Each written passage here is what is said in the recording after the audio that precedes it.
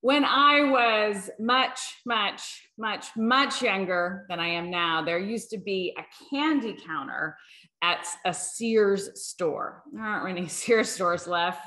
Presumably, even those that exist may no longer even have candy counters. But it used to be the highlight of any trip to the mall. We seem to park at the Sears parking lot and enter the mall through there. And so we would always pass it on our way out, headed home. And my mother would give my sister and I each 50 cents, and we could buy 50 cents of any of the candies there, totally our choice. Those days, 50 cents worth of candy was a fair amount for a young child. And it was so exciting. It was the highlight of our visit, and something I remember with great fondness and even enthusiasm to this day. I'm no longer quite as excited about the opportunity to get 50 cents worth of candy, and somehow I manage to spend a whole lot more at things I buy at stores today. But I'm not sure I greet any of them with the joyfulness I did back in those days.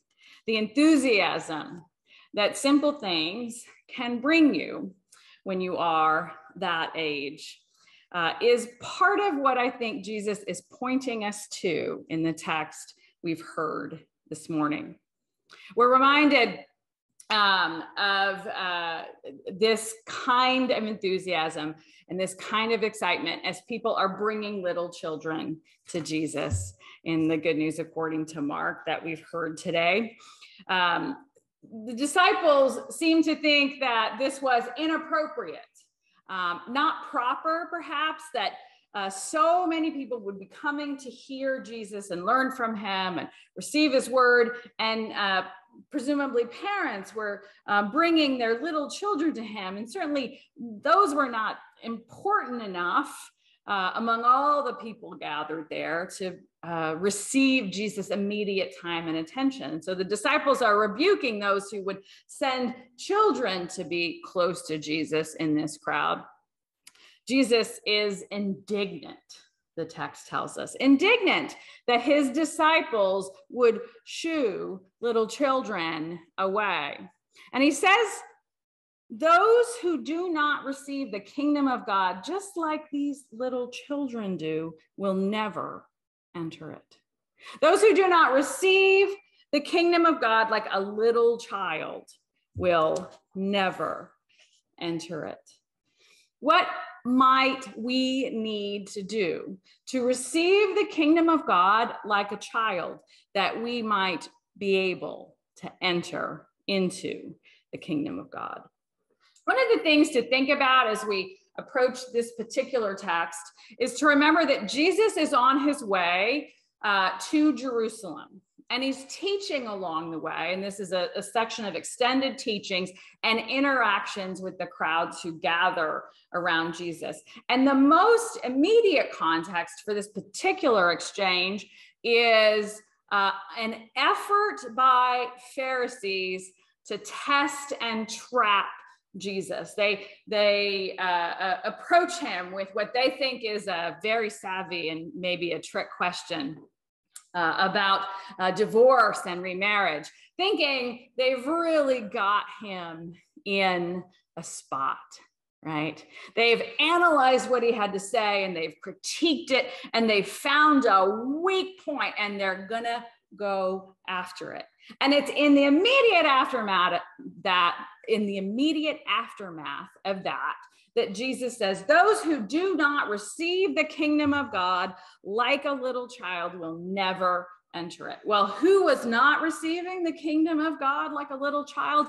All of those who were looking for the weak point in Jesus' argument, all of those who were testing and making an effort to trap him, all of those who were analyzing and critiquing the good news that Jesus offered as if they were, professional critics. I sometimes go through life as if I'm a professional critic, analyzing and critiquing and evaluating everything left and right. I find that's, sort of particularly true in the hybrid moment that we live in now. Not only hybrid worship is happening here at the church, but all of us are sort of living hybrid lives, sort of trying to figure out what's safe to do and what's not safe to do. Sometimes it's tiring to have to figure out, I need to put the mask on, or to decide maybe it's just not worth going out to do things. All of the analyzing and thinking we have to do, all of the evaluating that we have to do right now in order to move about the world safely. In some ways, that turns us into people who are full of skepticism, full of doubt, full of wondering and evaluating, as if we're professional critics. Jesus brings the good news and others miss it, even though they're hearing him talk about it, because they are overanalyzing and missing the joy and the hope in what he says. Jesus brings the good news and they end up missing the good stuff because of where their focus is. And we are at risk for doing all the same thing in all sorts of ways, I'd like to suggest. As we approach the world with skepticism, we risk becoming particularly caustic, particularly unimpressed with the world. We might even say that some days we're fairly blasé about all that's happening, missing the good stuff, because we do not view and approach our lives with an attitude of hopefulness and joy and enthusiasm. We allow ourselves to become professional critics, critiquing our own daily experiences. I think in this text this morning and in this instruction from Jesus, there is an opportunity and an invitation to move beyond the blasé, to embrace that which is incomplete and imperfect. Yes, we have to make a lot of compromises. Yes, things aren't as they were. Yes, things are not as we would have them be if we were in charge of the universe.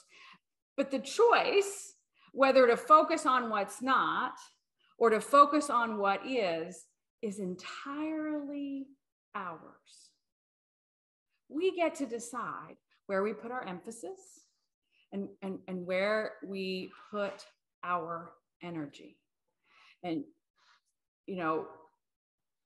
focusing on those things that aren't as we would have them be, that are incomplete and imperfect, that aren't quite yet where we would receive full measure of joy and excitement about them. Focusing on that can just take a lot of energy.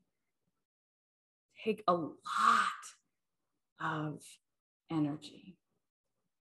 So how might things be different for you as you move about the world if you made an effort not to miss the good stuff? If you made a point of setting aside those thoughts that tend towards caustic, if you set aside those internal critiques that so often fill our heads, and you decided to embrace the opportunities, the imperfect and incomplete and not exactly what you would have them be, but still opportunities that present themselves before you day in and day out. What if you rejoiced in what you can do rather than focused on what you can't? What if you moved beyond blasé into a sense of excitement and enthusiasm and joy? What if you decided you would find and identify and name and speak to those things that might be signs of joy and hope and love and grace. How might that shift something for you? I think that's the invitation in Jesus' instruction today, to receive the kingdom of God like a little child. Finding excitement and joy and enthusiasm for little things, for small things, for imperfect things, for incomplete things in your life, in your days, in your relationships.